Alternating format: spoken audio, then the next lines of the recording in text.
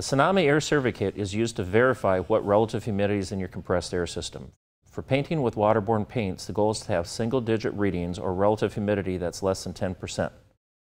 We need to simulate compressed air system as it would be on a normal working day.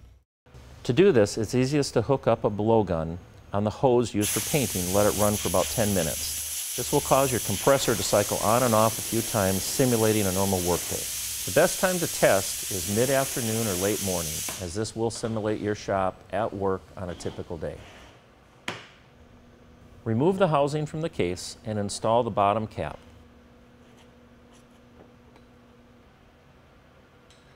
This only needs to be finger tight. Take the appropriate plug and connect to the regulator and connect it to your air line.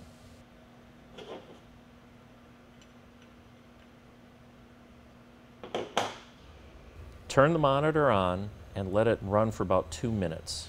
At the end of this time, record your reading.